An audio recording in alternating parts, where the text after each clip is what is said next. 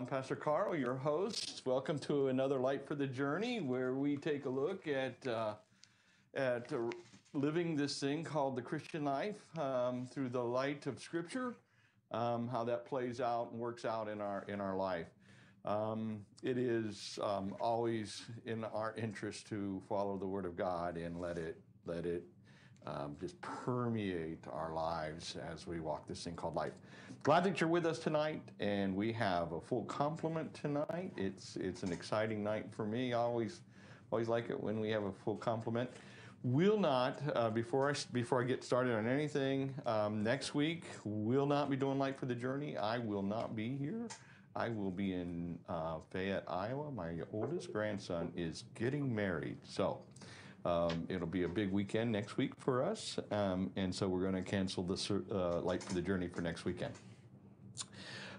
If you're joining us tonight for the first not just for the first time, but if you are first time, welcome. We're so glad you're with us. If you're joining us and you're coming through on YouTube, we broadcast live on YouTube and on Facebook. If you're joining us on YouTube, you might want to go here to discoveroakhills.com.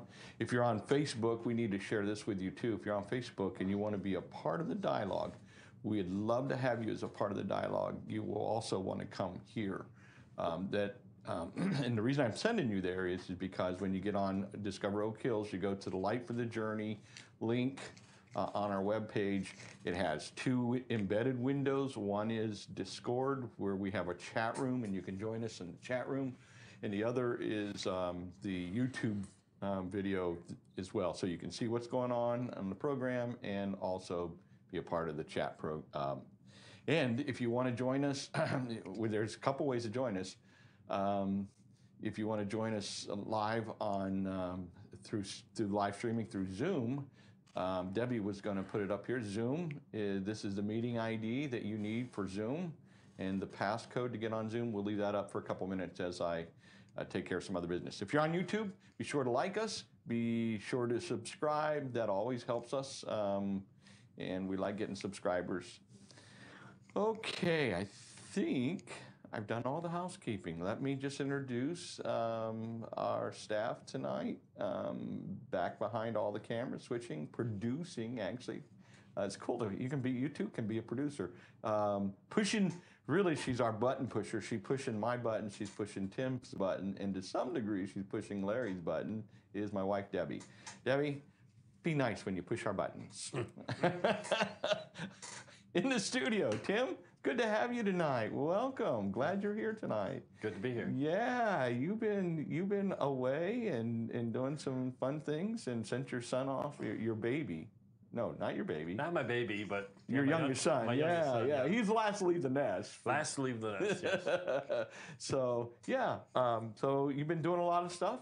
Took him out to another state and dropped him off and said good riddance. And, and you're back. And I'm back. We're glad you didn't tell us good riddance. Nope. I would never do that. You wouldn't do that. I would never do that. And then from Oregon, Larry, welcome. Good to have you, brother. Good to have you here with us tonight. And hey, it's good to be here, Carl. Thanks for having me. Let's say welcome back, Tim. Yeah. Well, okay. Let's just jump in and let's get going. Let's do the verse first, honey, so that I don't forget. So many times we don't get into it, and so I'm just going to read what I read this morning. But the key there is I really like that 23rd and 24th verse. Therefore, brothers, since this is out of Hebrews, by the Hebrews, the 10th chapter. Therefore, brothers, since we have confidence to enter the holy place by the blood of Jesus, by the new and living way that he opened for us through the curtain, that is, through his flesh. And since we have a great priest over the house of God, let us draw near with a true heart, I like that, in full assurance of faith, and with our hearts sprinkled clean from an evil conscience, and our bodies washed with pure water. Let us hold fast to the confession of our hope without wavering, for he who promised is faithful. And let us consider how to stir up, how you like that, one another to love and to good works, not neglecting to meet together as is the habit of some, but encouraging one another, and all the more as you see the day drawing near. Thank you, dear. Appreciate that. We got into the Word. We didn't neglect it. Don't want to neglect it. Want it to be a part of our lives. So, all right, Tim, you've been gone for a while. Are you ready for this? I think so. You think so? You're on the hot seat, right? So let me share with my audience. Since he took his son to college and dropped him off, you don't have an assistant now. Like Batman and Robin. Nope. Yeah, your sidekick is gone. Nope. It's Or were you the sidekick? No. It's different now. Certainly, it's just my wife and I at home, and so everything I do.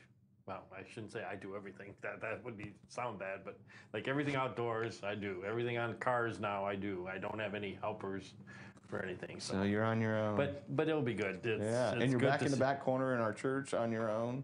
Yeah, floundering, right? when I'm here, my schedule seems to be kind of full. So were you able to pay attention? Oh yeah. Okay, I certainly paid that's attention. my point. Okay, Yep. Were you able to pay attention? Yep. All right. Did you learn anything new? You know the drill. So I'll be quiet. Way back in the day, 30 some years ago, I don't know if you remember the song by Steve Green. It went something like, he is faithful to complete it. He who began a good work in you is faithful to complete it. Yeah. And for that lyric popped into my mind because of the focus on faithfulness, God's faithfulness to us, and how we should be faithful to Him in return. And I was just reflecting on that. The fact that as Christians we have the firm belief that God is with us always, and so whatever we face, we never face alone. And that's such a huge not just a blessing, but it's a huge encouragement, because like you mentioned, when you're going through some difficult times or have some difficult tasks ahead, it's so much easier if you have somebody with you, kind of helping you along, or with you either physically or in spirit. And here we have God with us all the time, with us. And I think a lot of times we lose sight of that. We don't realize how good we actually have it, and we should be happier and we should be more encouraged than we are, because this talks about the fact that God is with us and He's faithful, and He's not going to leave us.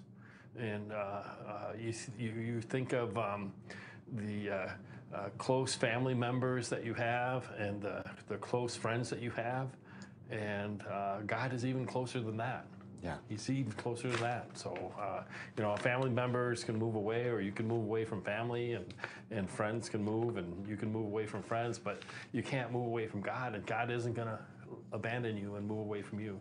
Yeah. So I really that's that would have preached, brother. No, I should have. But I mean that I really was encouraged by that. The reminder that God is faithful and we should be faithful. And then the other thing that you made a really strong connection to the fact that faithfulness on our part is a conscious action. So it doesn't happen by chance. If we want to be faithful to God, we have to plan to be faithful to God, and then we have to execute on being faithful to God. Just like if you read any books from famous, successful people, they always tell you that they planned to be successful. It wasn't a fluke. It didn't just happen, just randomly, but it was many actions on their part. And same thing, the way that we can be faithful is to plan to be faithful, and then make that firm commitment and execute on that firm commitment. I implied it in my message today because I was talking about my marriage so much. But when you stop and you think about just the whole the marriage ceremony, it actually that's what takes place. Those promises, and I can't help but think about my grandson who just got married. I have 2 grandsons got married this summer. Oh wow! Yeah, and so Xander, who just got married, and he stood up there, he's weeping. I was weeping with him. I mean, the whole house is weeping. Well, we were outside, but you know what I mean. And and he's really belting it out because he wants everybody to hear as he intentionally is promising his fidelity in so many different aspects of it, as they make the promises one to another. But that is what you're doing. It's an intentional decision to be faithful, and that's marriage is comprised of that too. In that relationship, yeah, it is. It's intentional. Anything else? That's it. I'll wait to see what Larry has to say. You're gonna wait. Oh, Larry, we're pushing it off on you tonight. Well, let's go to Larry then. All right, Larry, you want to chime in here? You got some points you want to make, or something you want to say? Well, some people refer to faithfulness as being loyal, Mm-hmm. and that is a part of it. Yes, You guys hear it? that's very true. Yeah. Okay. No, I was very fortunate that I got to listen to the entire worship service today, and I truly come away from a blessing listening to that worship service because I could see God working in Debbie, and I could see God working in you today, and I really, really was a blessing to me. So, Wow. Thank you for that. And in the fact that you are firm in your beliefs, that you're standing true to what you believe in, just I'm just awestruck. So, yeah, it's really something to me, and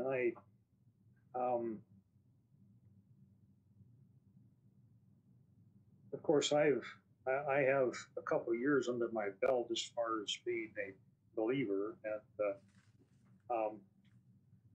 faithfulness to me is so important. And the old saying that we walk by faith and not by sight is so true. It is so true. So, and being intentional, as Tim was saying, we have to intentionally be faithful. We have to have that as part of our character, being faithful.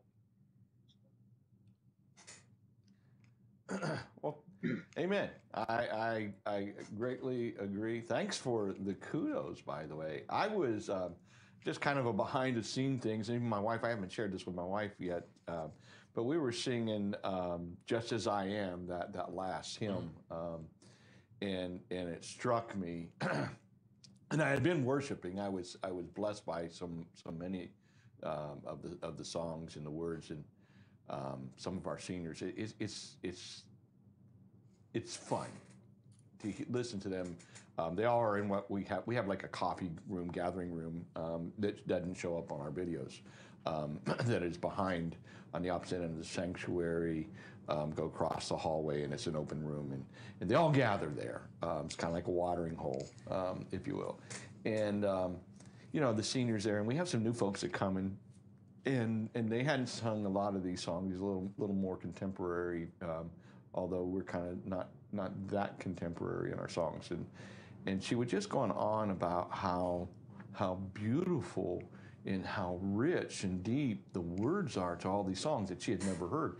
And it's fun to watch them because they're in their I would guess in their 70s. And they worship, and they raise their hands, and you can tell they're learning the songs as they go, and just talking about that before service started, and so I was getting blessed. I was being blessed by the depth of and meaning of a lot of what we were singing and just, contemplating it. But when we got to Just As I Am, and it dawned on me when I first started going to church, and I was stuck going to church for 6 months. I was not a believer, and my grandfather sold his car, so I was taking him to church and had to go to church, and and didn't want to be in church. And I remember every week they would sing Just As I Am. They would do an old-fashioned altar call. And every week I'd hang on to the back of the pews, and it seemed like that song would just never end. And of course they got at least 40 verses of Just As I Am. And there I am singing it this morning, and I'm thinking, oh Lord, what a change. And the words, just as I am, without one plea, there was just no containing the tears, and I was like, Lord, I gotta go pray in just a moment, and I'm trying to get composure, and I'm worshiping, and I'm so blessed, and it was. I thank my wife for what she does, and Miss Nellie for what they play, and just all that, just preparing. I don't know. Maybe I'm getting old and soft. I don't know, but I sure do love Jesus, and I sure was blessed today. But thank you for the kudos, my friend. Appreciate it. That's the backstory on that. God was just touching me in a. Oh, by the way, I wanted to tell you that your bursting out in song has been recorded. So. Our what? Say it again. Your bursting out in song during worship service has been recorded. Oh.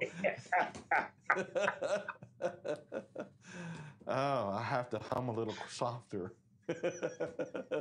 However, I was kind to you and edited out of the videos. You're the man.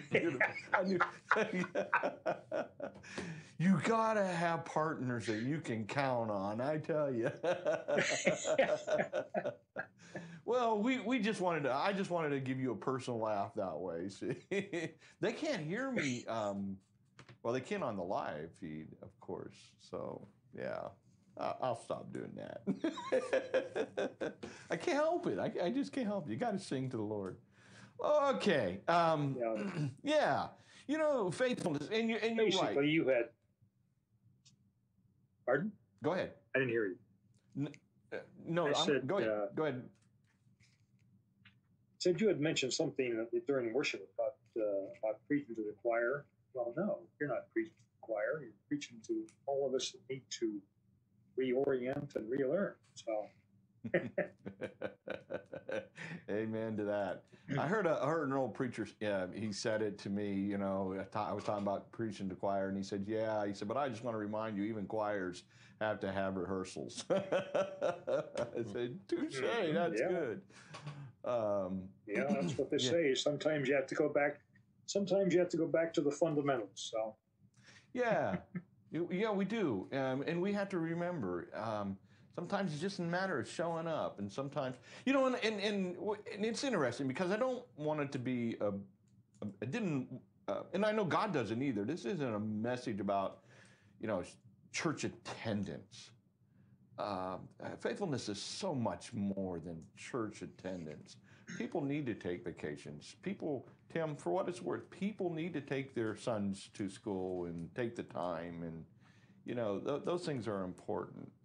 This was not a message on that. This is a message about us determining that we're going to be God's person because God has been our person and our Savior. Yeah, and so it wasn't really preaching to the choir so much as it was, the way I took it was a gentle reminder that, you can count on God. He's in your corner, and He's there with you today, and He's going to be with you tomorrow, and He's going to be with you the next day when you have some kind of trial come up, and you can count on that. Mm-hmm. And if you bring that to the forefront of your thinking, that's got to shape your attitude. That's got to shape how you handle stress, and how you handle stressful situations without becoming stressful. And if you can do that, I think you can live such a happier life. Yeah, a fulfilled life. Right. There's a peace. God brings a peace. And there's a contentment. You can learn to be content, and a joy I'm going through some things right now that just kind of upset my apple cart at work and turning my life upside down, and just going through just some things that caused me some lack of sleep, some depression, and it's a tough thing that I'm going through, and I can't really say because I'm under obligation to not, and I have to hold confidentiality. But as I go through that, so what we're not saying is that God, it's not that these things don't happen to you. It's not that we don't go through the gamut of emotions, because those are psychological and emotional stuff that go with the package. Right. But you're right. And I think it's hard for us because short of Jesus Christ coming to earth, God is an invisible God, and the only picture we have of him is of Jesus. And he came 2,000 years ago, more than 2,000 years ago.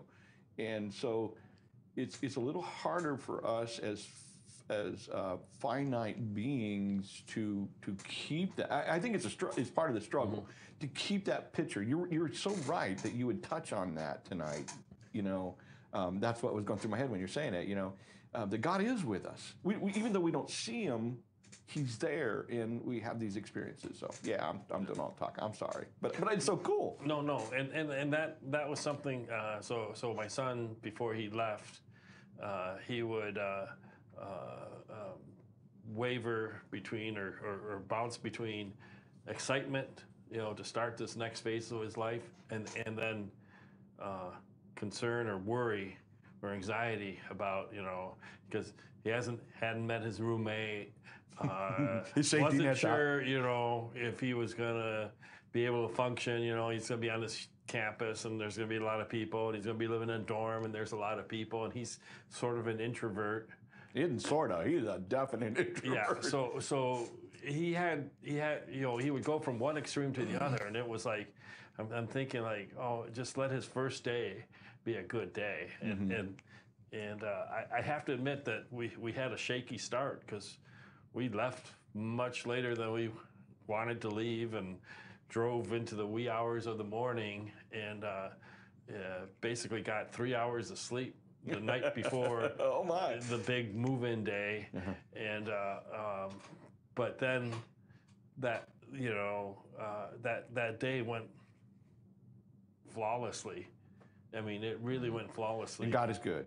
Yeah. Oh, God is really good. I mean, that first day was just such a blessing for me.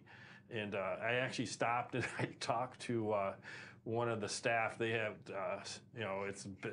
they close off streets and have streets going one way, and there's people coming, and there's lots of staff and student volunteers directing traffic and helping people find the right place to be and where to go and everything. And I stopped and I talked to one gentleman that was directing traffic, and I said, do you ever get tired of this? Because what I felt was, I felt this great sense of relief that my son felt like he was fitting in, but then I also felt like, wow, there's all this energy of all these kids coming here. And it was just something that I haven't, You don't see it in our congregation, all that kid energy. Yeah, but I mean, it was something I haven't reflected on, from previous days in college.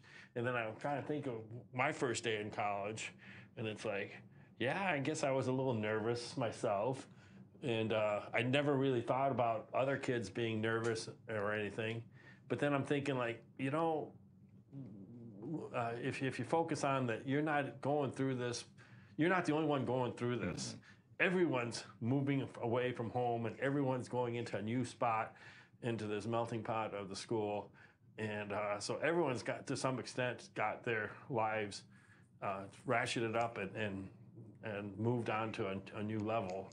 And then your sermon this morning, when it was talking about the fact that God is faithful, and we're called to be faithful, it just struck me that if you could live that every day, you'd have a better day every day. Just live that consciously, and write yourself a little note saying God is faithful and He's with me today. And look at that the first thing in the morning, and then see how the rest of your day goes. Amen. And He is so faithful and wonderful, and He cannot be unfaithful. even if we're unfaithful, he remains true and he remains faithful. And oh my goodness, you can rely on him. Yeah, can't preach it any better. I can't. Yeah, well done, well done. Well, let's. I'm trying not to make these 1 hour programs. I'm trying to keep them 30 minutes so that folks will watch them, because I just think there's just a lot of good, rich stuff here, and you guys bring such wonderful insights to it as well. Larry, since how Debbie's got you up, popped you up there, we'll start with you. If any thoughts, anything you want to leave our audience with about God and his faithfulness and our faithfulness back to him? Anything you would say? Well, in this day and age, it's hard for a younger person to get the concept down, walking by faith and not by sight. It's one of those things where you just need to believe. You just need to believe that he's there, he's walking beside you, and all I can relate to is the footprints in the sand. And yeah, that's 50 some years ago, I was in the same position as Adam was in this last couple of weeks. I don't know if any of you are familiar with Penn State University, but that's where I got my sheepskin and in vocational agriculture. And at the time I started there, we were on 10-week terms. And if you can imagine a 17-year-old kid going onto a main campus of a large university, and on the main campus itself, there were over 35,000 students. And Penn State itself has at that time, it had over 110,000 students. So in not only the main campus, but also in around a dozen satellite campuses. So large university, and there you are with Larry, just a number. To put it in perspective, then in background. You're 17. What was the size of your hometown that you were coming out of? I mean, how big was it? Where were you? Where do you hail home? I was when you were 17 and headed. The into hometown college. I was coming like 500. Oh my goodness! Yeah. 500. Yeah, that's culture shock. And I ended up on the main campus of Penn State University that had over 35,000 students on main campus. Wow. Yeah, Tim's right. That is culture shock. Yeah. And you were a believer at the time, then, is what I'm getting. Were you a believer at the time? Yeah. I'd been a believer for a couple of years. I had actually accepted Christ when I was 16. So. And yeah. It was a difficult transition, and I can fully empathize with Adam. So. Sure. Yeah, I can't imagine what that would be like for you. I grew up in Akron, Ohio. Even my graduating class was 385 students just in my graduating class. And some of my grandkids in these small towns, their graduating class is like 20 students. And the whole school is less than 300. That's seventh grade through 12th. And back to the subject though, as we're walking, and you keep talking about this, and I keep thinking this, and just for our viewers' sake, you're talking about walking by faith and living by faith and doing these things by faith, and the word that keeps coming to me, because some of it's just syntax, the descriptives that we use, which it's hard to describe. This thing, walking with God, is very complex. but trust the word, you might use living by faith for somebody who doesn't, quite, will I trust God? Will I put my trust in God? And can God put his trust in me to be what I need to be? That, I know that's what you mean, walking by faith, but perhaps somebody in our audience doesn't have the background where Christians are coming from, and just for the audience sake, just kind of adding that in. But yeah, I totally agree with you, brother. Go ahead. Anything else? Did we cover it? Okay. Oh, I'm just giving you an opportunity. Tim? Yeah. Go ahead, Tim. Go ahead, Tim. Yeah. Oh, so yeah, I mentioned that Steve Green song, and so that was actually a verse out of Philippians chapter 1, verse 4, and in this translation it says, "Being confident of this, that he who began a good work in you will carry it on to completion until the day of Christ Jesus." And I think in the actual song, it was. He who began a good work in you will be faithful to complete it. So that was why I tied it in to your faithfulness sermon. And again, the fact that if we keep reminding ourselves of the fact that God is faithful and He's going to be with us, that should shape our attitude for whatever we have to face, because we're not doing it alone. We're doing it with God at our side. Well, this could have been a better light for the journey. How does the Word of God filter into our lived out lives? Yeah, you guys are awesome. Thank you, Larry. Thank you, Tim, Sure. And thank you, Miss Debbie, for switching those cameras the way you do and pushing our buttons so well. You put a wonderful bow on it. Prayer concerns. Let's wrap this thing up with prayer. Any prayer concerns? I think Adam. Go, what, Miss Debbie? Bubby. Yep. Her brother, Phil, she calls him Bubby. Dennis. Huh? Dennis. Oh, yeah, and Dennis. Dennis, our Dennis. So, yeah. How about any for you? So, yeah, for Adam to just have a good first week when classes start this next Have you talked to him? Have you heard from him? Yeah, I've talked to him a couple of times. I talked to him yesterday as we were driving back, and talked to him again after church this afternoon, and he was too busy to talk, so he's going to... That's a good sign. He's going to call me after I get home from here. Cool. But then also next weekend, we're going to see actually our... the pastor and his wife of the church when I was 30-some years ago in Minneapolis on a temporary assignment. And it was the church I attended there that Barb had a stroke. And so prayers for her and that she can recover from that. Yeah. Larry, how about on your end? Any prayer concerns, or? No, I'd just like to lift up Marion.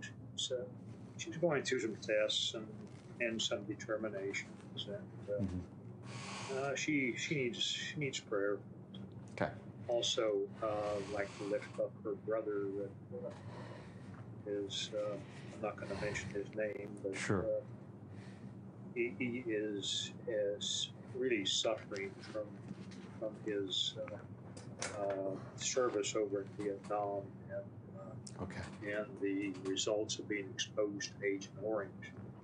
So, yeah. Okay. All right. Well, I'll open. Would one of you guys like to close? Should I flip a coin? All right, Tim. He's raising his hand. You can't see it, Larry, but he raised his hand. So, all right. I'll volunteer to close. Yes.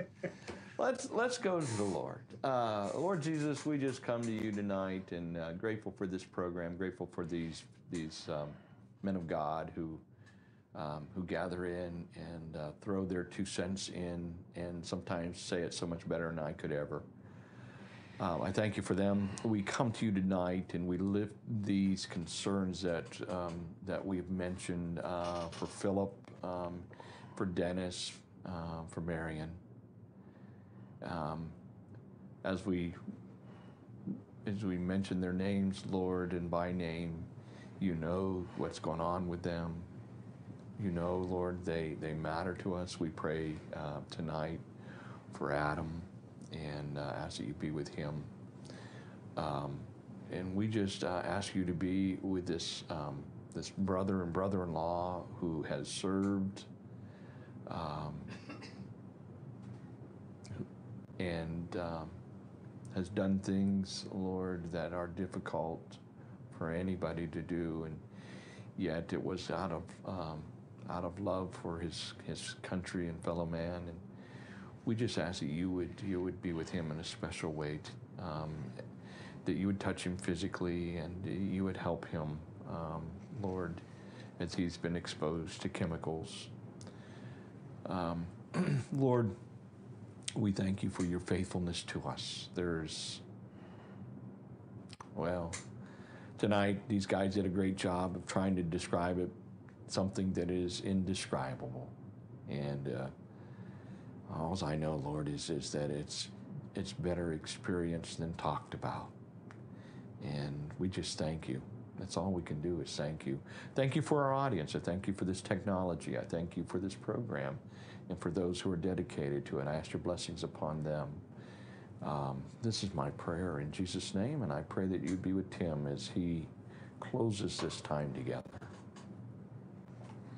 Lord, we just thank you again for the faithfulness that you've shown in our lives, and for the fact that we can always count on you to be with us through whatever trials and difficulties we may face.